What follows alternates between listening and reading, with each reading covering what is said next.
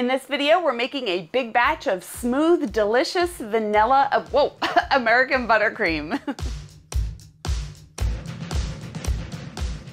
Hi, it's Carolyn. If this is your first time here and you want to learn how to bake and decorate amazing cakes, then hit the subscribe button and the bell so you can get notified whenever I release a new video. I've had people ask me before, you see in the background when I'm making cakes and I have this huge bowl of icing, and people ask, how do I make this big bowl of icing? And it ends up being so smooth and so delicious, and we're using my classic American buttercream recipe. So let's get into the video. To make one batch of this icing, you will need 2.5 sticks of butter. I prefer to use salted butter. The salt cuts down on the sweetness. This is 10 ounces total, or 20 tablespoons. 1/2 cup of shortening. This is high ratio SweetTex shortening. The SweetTex shortening comes in big 50-pound blocks.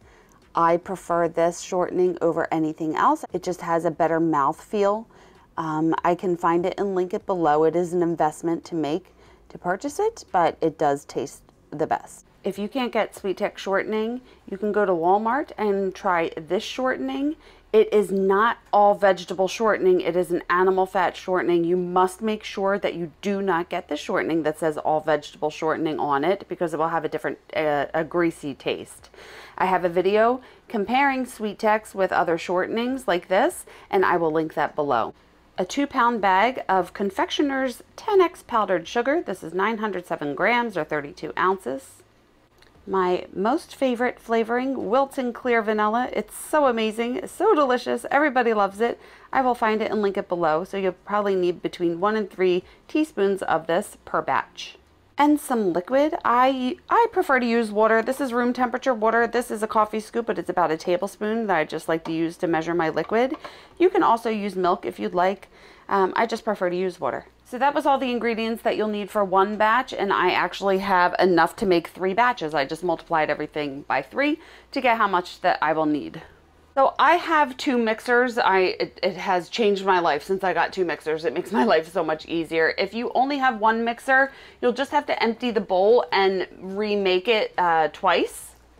But we'll start by adding the butter to the bowl, and I'm going to do both bowls. So adding 2.5 sticks of butter. And this butter is soft enough where I can push my finger into it and it makes an indent, but it's not too soft where it's going to melt.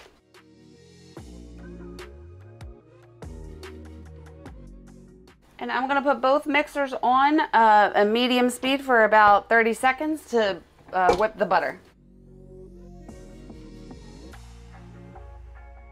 Once that's next, I'm going to add a 1/2 cup of the shortening to each of the bowls. And I want to mix this again on a medium-high speed for about a minute to whip everything together.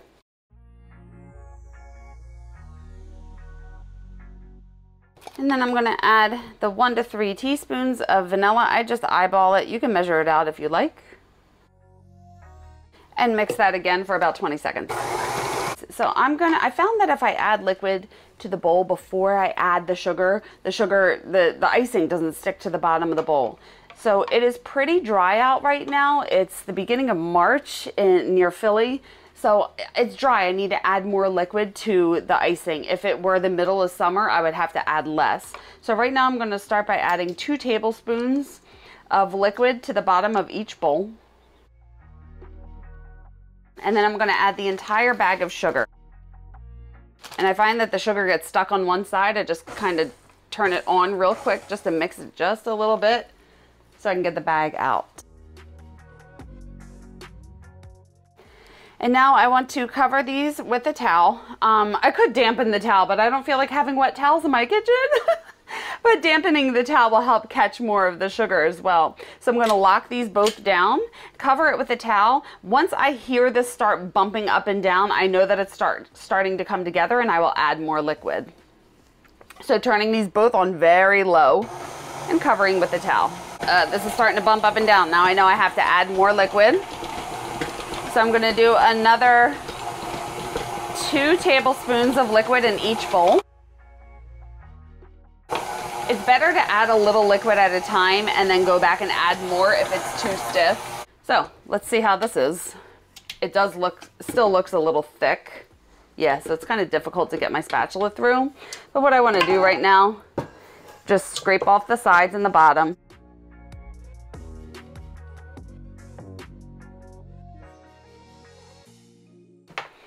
All right, putting these both back down, and I'm gonna add another tablespoon of liquid to each and see the consistency that I get. All right, this looks better. So what I wanna do now is turn it on a medium-high for about 20 seconds to really whip it together.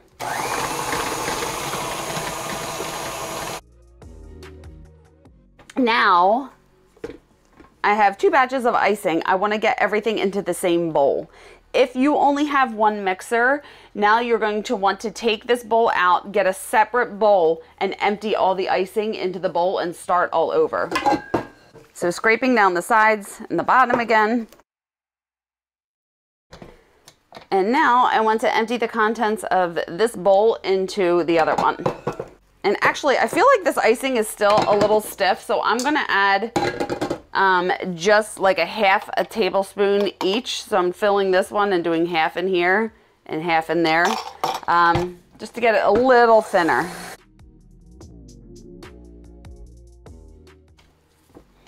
And the way I knew that is, see, this is easier. My spatula is going through it easier. It's going to be easier to spread.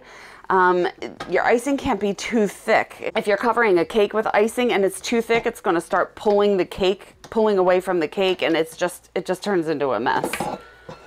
So, okay, now I'm going to empty the entire contents of this bowl into this one.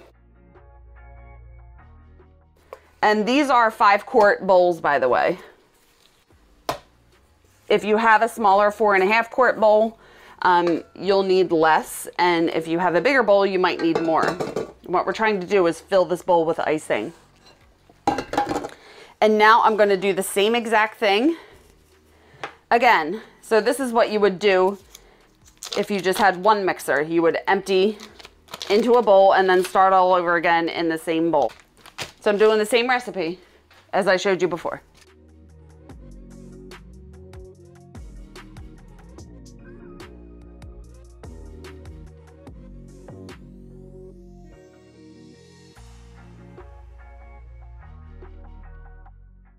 All right, and that's a good spreadable consistency. So what I mean by that is it's holding peaks.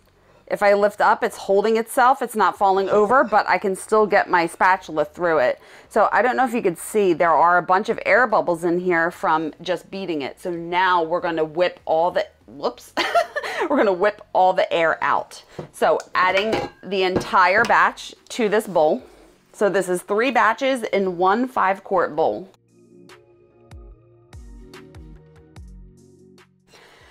Putting this bowl on here, and what's going to happen, you must completely submerge the paddle completely in the icing, and what it's going to do is going to kind of form a vacuum, and it's going to start whipping, and as it's whipping, it's going to start whipping all the air bubbles out of the icing. So I'm going to put this down, and I'm going to turn it on low to start, and you're going to see the icing fill the bowl. It's going to touch the sides. You don't want to see any icing gaps. So what I like to do is just take my spatula and wipe down, and I'm basically sealing the icing all around the bowl. A lot of air bubbles in here right now. So what I want to do, it's completely sealed. The paddle is completely submerged. I'm going to turn this on a medium-high heat, a medium-high speed. This goes up to 10, so I'm going to put it on about a 6 or a 7. All right, it's on an 8 out of 10. Let it sit there for about a minute.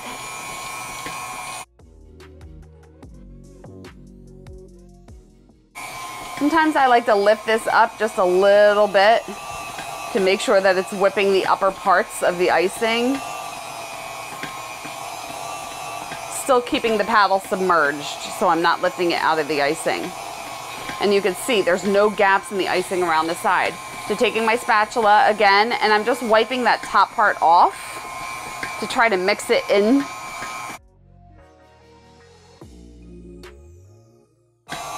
as I lift it, it's starting to stir the icing on the top part.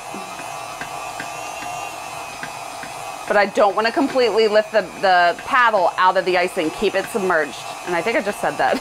And am I screaming? Because I know I have a microphone. Hopefully I'm not talking too loud. And you can see the air bubbles are starting to come out of the icing. So it's been on for about a minute now. I want to do probably another minute, really whipping it together.